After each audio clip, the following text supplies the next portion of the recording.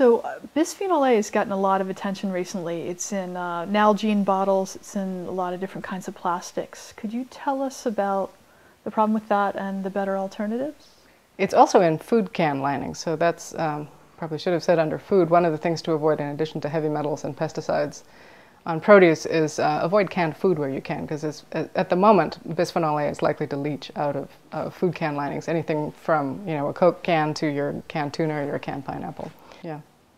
So just avoid, I guess I would say avoid. Bisphenol A is something that leaches out of polycarbonate plastic.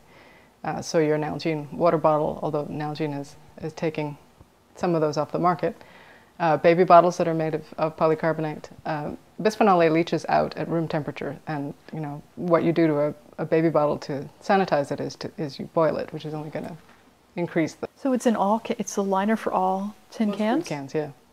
Although I've heard recently that there's some Japanese manufacturers of food can linings that have made a bisphenol A liner that doesn't leach, so they've changed the chemistry of it. But how do you know? It's not labeled? It's not labeled, no. There's no way to know. True. So the only way to avoid it would be to stay away from polycarbonate plastics. So buy food from your farmer's market, eat fresh, live more simply, fewer ingredients, I'm hearing. Don't eat canned food if you can have it.